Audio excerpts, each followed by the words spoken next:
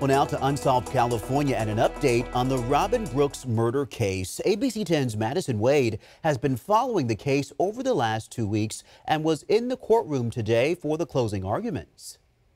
Chris, this trial is coming to a close, and I can tell you the family and friends of Robin Brooks have waited more than 40 years for justice in this case. Now, the jury will decide the fate of the accused killer and rapist, Philip Lee Wilson. They will decide if he is guilty or not.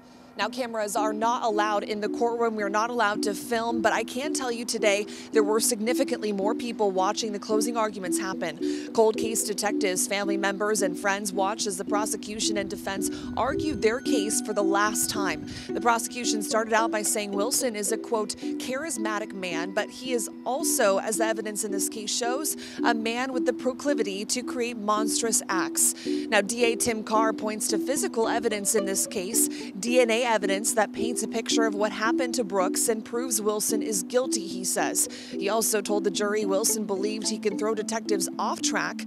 Carr said Wilson was boxed in by evidence in this case. But now the defense is saying Wilson had a consensual relationship with Brooks and someone else killed her. That someone else? The defense points to a man named Norbert Holston, who is no longer alive. Holston was the boyfriend of Brooks's sister Maria at the time.